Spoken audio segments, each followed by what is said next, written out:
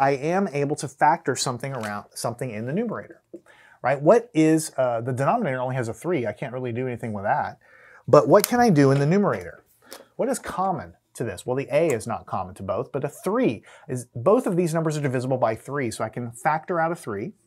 And then 3 times something is 6a. I have to have a 2a here. 3 times 2a is 6a. And then I have to have a plus sign. And then 3 times something is 3. I have to have a 1 here. It's 3 times something, so it's still multiplied in the top, and then there's a 3 in the bottom. So I'm free to cancel those or divide them away, giving me 1 left behind. So what you really have left over is just 2a plus 1. And I can drop those parentheses and because I basically can't combine these any further. Learn anything at mathandscience.com.